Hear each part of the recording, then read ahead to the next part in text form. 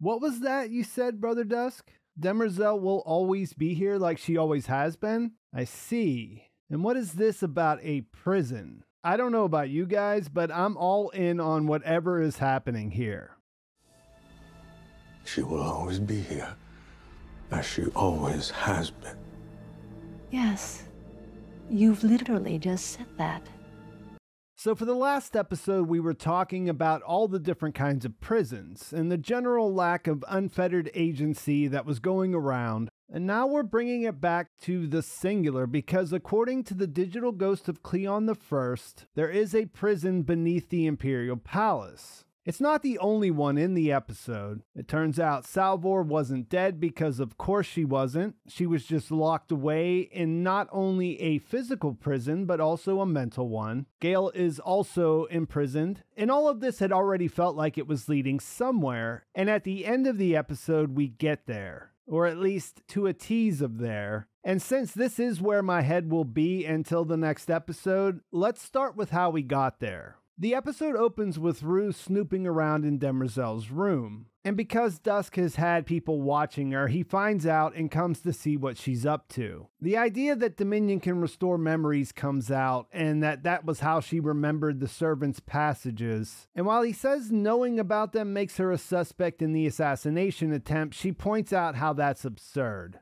She explains that she's there because Lady Demerzel is a threat to Dominion because of the accident that killed Sareth's family. And he understandably doesn't want to hear that since Demerzel is the closest thing they have to family. She then asks him a fantastic question. Why is the last robot in the galaxy the Emperor's closest advisor? He gets a weird look on his face and says Demerzel will always be here like she always has been. This seems odd to Rue, and when she pushes, he just repeats the same words almost as if it's a recording. It's clear that this area of his brain has been tampered with, and Rue likens it to him being as programmed as Demerzel. He only snaps out of it when he recognizes the design on her toolkit. This leads them to the mural where he spends some time talking about the robot uprising. In his description, humans had been cruel to the robots who just desired to have their full personhood recognized. Rue responds with what I think we can assume is the historical consensus, that when they were denied their rights, the robots turned to murder.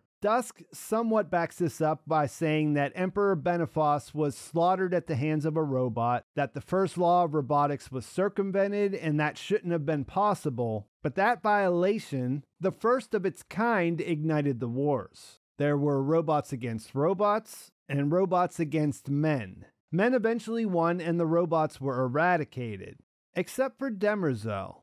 And Rue bringing that up brings him back to she'll always be here as she always has been. And it's here that you start to put it together that at least some of that big discrepancy in the size of Cleon I's memories compared to the clones is related to Demerzel. While they're talking, Brother Dusk notices that there's a green mark on the neck of a robot character on the mural that doesn't have active chroma on it. It stands out, but he doesn't get a chance to figure out why it's like that because they're needed at Poly and Constance's execution. That is happening on the Imperial landing pads on the anniversary of the Starbridge attack. Day has a small crowd of important people in attendance to watch as he cuts off Poly and Brother Constance's heads with a device called the Collar of Typhon. And he is also broadcasting the event across the galaxy so that everyone can see this happen. When he can't choose who to kill first based on the crowd response, he tries to force Queen Sareth to make the call, but she never really does. He eventually puts the collar on Constance's neck and she starts to pray. This sets up an emotional moment that sets up Hober jumping the spirit right into the middle of things and announcing that the beheading has been canceled. Jumping a whisper ship into a crowded area creates a lot of chaos, very similar to a bomb going off. Hober fights his way through the smoke and eventually finds Constant. They see that the guards have grabbed Poly, so they aren't able to save him. Everyone is scrambling, and while Rue goes to Dusk, she sees Dawn go to Sareth and hold her. Brother Day is pinned under Demerzel, who is worried because his aura was damaged by the ship's gravitational pulse. While this is all fairly fun to watch, especially Becky tossing Brother Day like a ragdoll before his guards swoop in to save him at the last moment, which unfortunately kills her, R.I.P., the aftermath is where things get interesting. Constant and Hober are able to get away, and he manages to get the collar off of her neck. The Cleons fall back to the throne room where they wait for their nanobots to kick in. Brother Dusk is all fired up and tells Day the world is watching and that they need to act decisively. Day uses this moment to air his grievances against his predecessor, who used to laugh at his interest in Hari Seldon. Instead of going to war, he would rather talk to the Foundation, so he announces he's going to Terminus, an idea that no one supports. This Day does not fear change, and according to him, those whisper ships and that planet belong to Empire. Demerzel and Dusk both try to stop him, and then in a surprising move, Sareth declares that Day has spoken on this matter. She goes to her betrothed and embraces him. He apologizes that this trip will delay their wedding, but of course she's not worried about that. To stick it in Dusk's face, he tells Brother Dawn that Trantor is his until he returns, and tells him to keep Sareth safe, which is funny to everyone but him for obvious reasons. In their chambers, Rue warns Sareth that she needs to be careful. The Cleons are fragmenting, but Day isn't the type of person to let things go unpunished, so she needs to master her emotions in relation to Dawn. She even goes as far as saying that once she's married, she could get rid of Day. But even though Sareth values Rue's advice, she reminds her that she's the queen and that she'll be making her own choices. On the way to the jump ship, Brother Day ridicules Poly and picks his brain. Based on the way that he understands the situation, he believes he can disrupt the second crisis by knowing Harry's prediction of war. Seldon's claim is that the Foundation will defeat the Empire against all odds, but that prediction presupposes ignorance for the parties involved. Day essentially thinks he figured it out. He thinks he has a backdoor way to prove psychohistory wrong. If he doesn't start the war, then the prediction can't come true. He also gets on Poly for his faith, who is a pretty good sport about it. He tells them that the chief characteristic of the Church of the Galactic Spirit is that it works. Sure, they dress it up, but underneath it is science that they're bringing to these different worlds. He also repeats the quote from the Salvor Harden in the books and Salvor's father in the show, saying violence is the last refuge of the incompetent. And the way Day brushes this off really underlines his problem. His arrogance blinds him, and if you're not actively singing his praises, he's probably not paying much attention to anything you're saying. On Ignis, things are escalating quickly because, as we'll find out later, Tellem's current body is giving out on her. When Gaal confronts her about what happened to Salvor, Tellem explains that she had to detain her when she found out that she killed Hari. What's more, she knows that Gaal has been aware of it since it happened. The fact that she could experience his suffering from a distance is impressive, and she kind of wishes that things would have played out differently, but oh yeah, Gaal is also locked away underground, and they're using a form of muzzle to block her specific psychic frequency. You felt him drowning, didn't you? I felt the water filling my own lungs. I felt everything. After Salvor gets wind that the Mentalics are getting Gaal ready for something Josiah calls the table, she realizes she has to act. She is in the same situation where they're using dishes to cancel out her mental pitch, so after Josiah leaves, she reveals that she has the flattened out Prime Radiant hidden in her jacket. She remembers what Hari told her about how the Radiant exists in both places at the same time, and reassembles it to look inside the vault. Now, the way this works is something I think it's better to not think that hard about, and I'm okay with that considering how entertaining this encounter is. She pops in, and it's like she's right there in front of him, and of course, this is a big surprise for Dr. Seldon. What's funny is that as the person who built the Radiant, he can't understand why he wouldn't know that that was possible. After she delivers the well, actually, he starts to work his way through it. He realizes he's not the only copy, and Salvor tries to hold back from giving him too much information. It's fantastic to get to see Jared Harris playing this version of Hari, who is fascinated by the idea that there's a whole other part of the plan he isn't supposed to know about.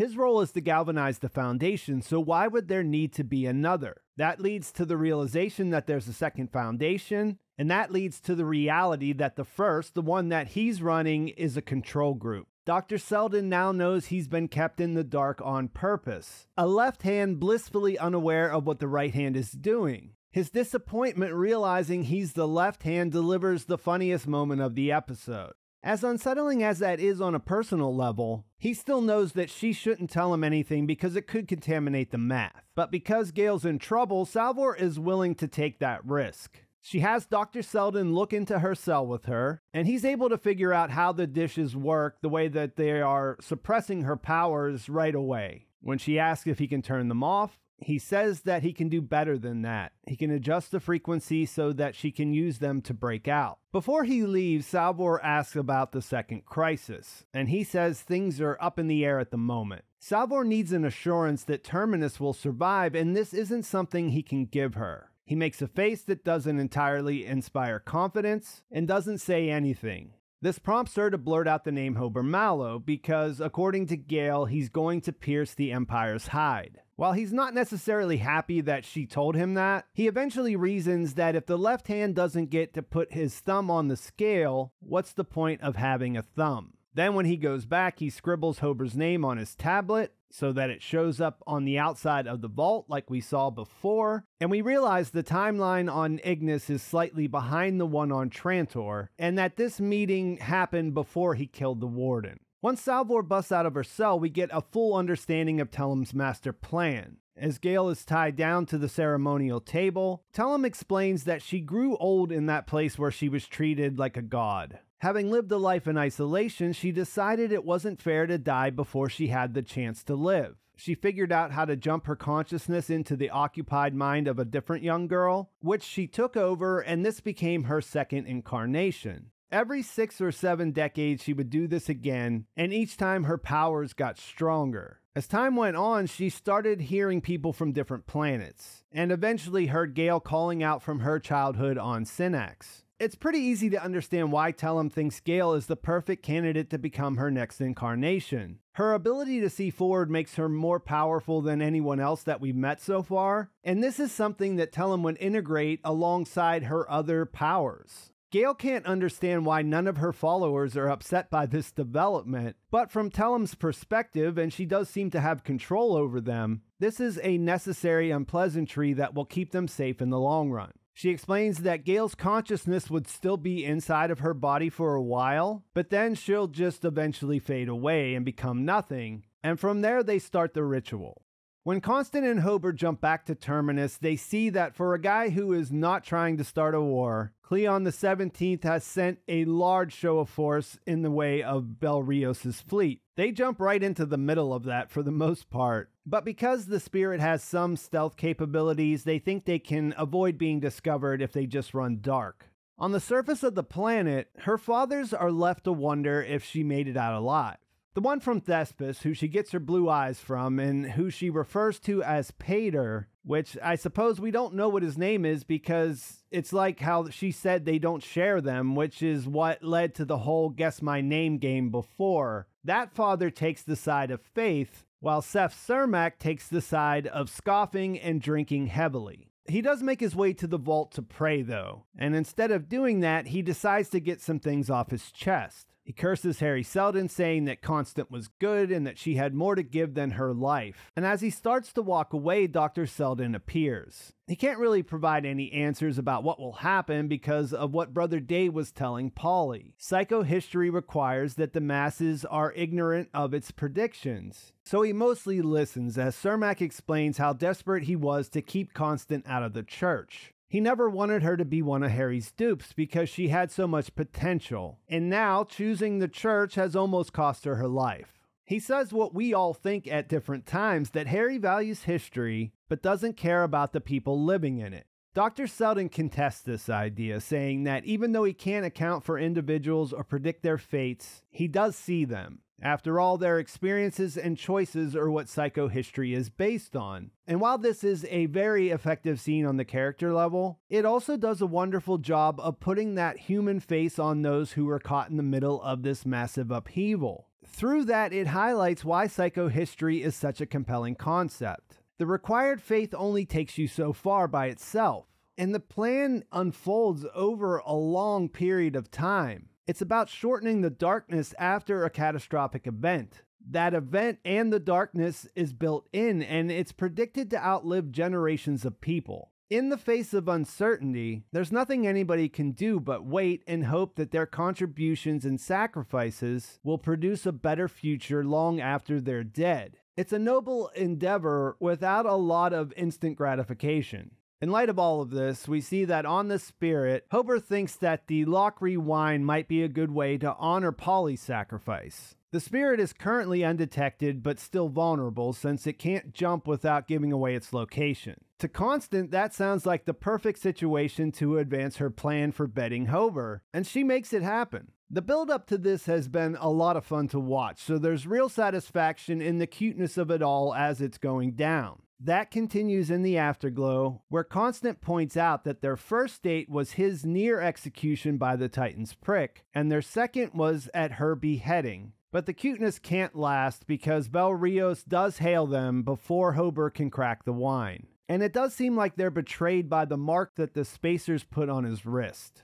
What's really exciting about how this episode is put together is how the different stories on Trantor start to converge while the characters are all in different places. Brother Dusk and Rue return to the mural where he applies some new chroma to the green stripe in an attempt to reactivate it. It works and the mural starts to swirl before revealing a door. Inside there is a crazy stairway that apparently no one has ever seen before. Dawn reaches out for Sareth and they go back to the heat sinks where he tells her that he's been thinking about her proposal. He's on board with becoming the father of her child because it would be the one thing that Day couldn't take from them. He uses the device to reverse his sterilization, and we have our second baby-making situation of the episode, which at this point absolutely feels like a way of producing characters for future seasons. I expect that both of these encounters will lead to offspring. Their afterglow is a lot more serious because now that things are in motion, Dawn doesn't think he'd be alright with letting Day raise his child.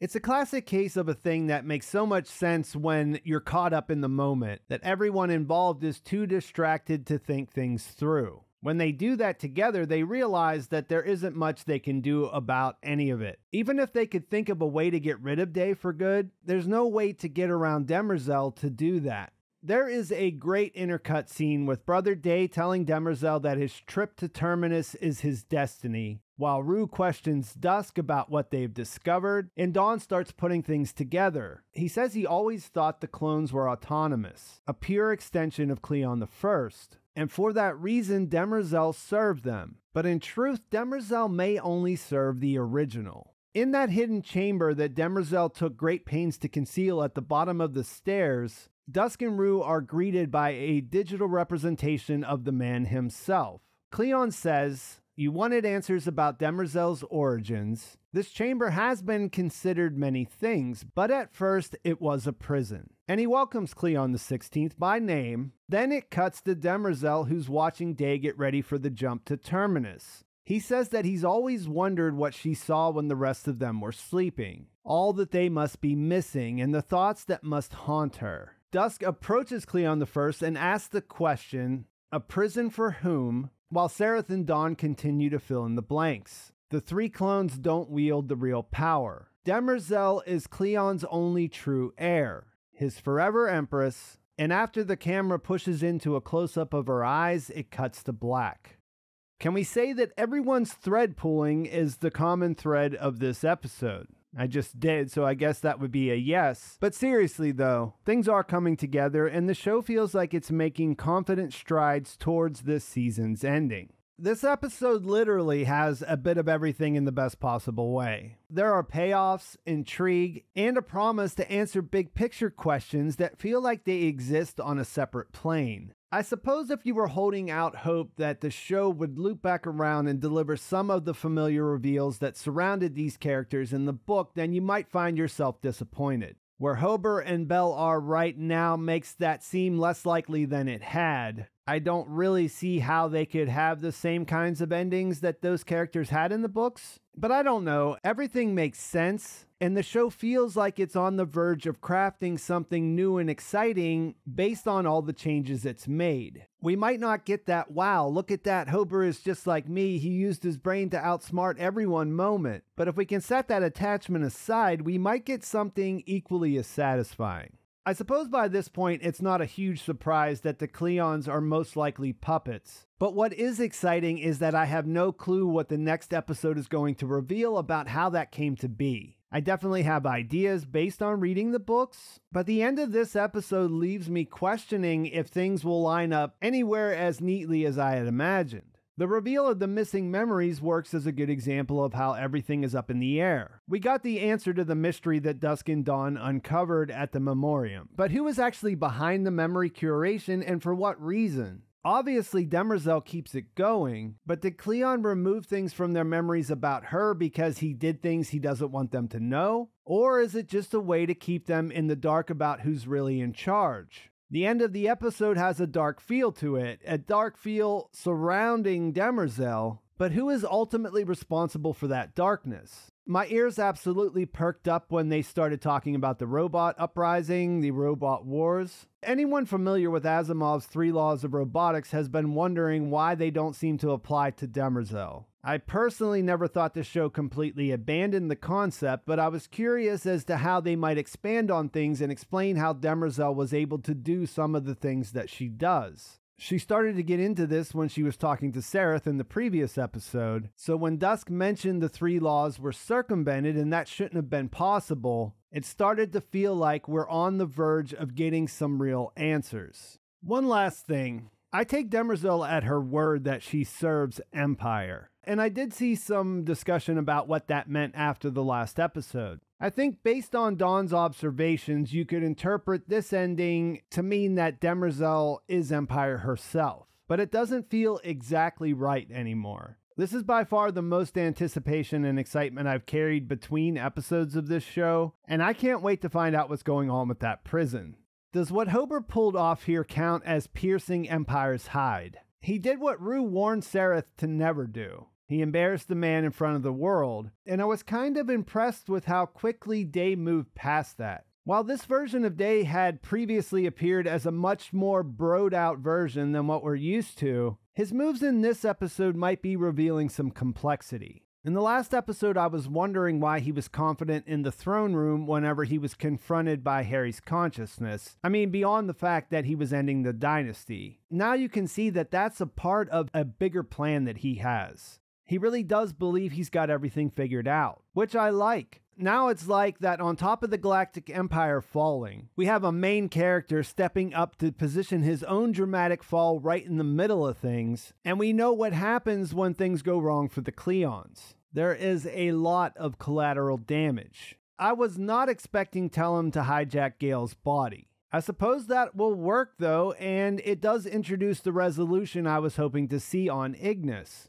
In Gaal's sensitivity to Harry's death, did she actually feel that when that happened? And Tellem's ability to literally jump bodies. Those both introduce some things that could be built on later. And how does the encounter between Salvor and Dr. Seldon manage to be equal parts unexpected and gratifying? They made the whole Hober Mallow's name showing up on the vault situation make sense, and they provided some additional depth to vault Harry. I also like how they spent some time examining the psychohistory of it all and thought that Cermak was a good choice for the character to do that through. You know, in the back of his mind, he's still got a gripe about Harry just complimenting his suit the last time they crossed paths. So, fantastic episode.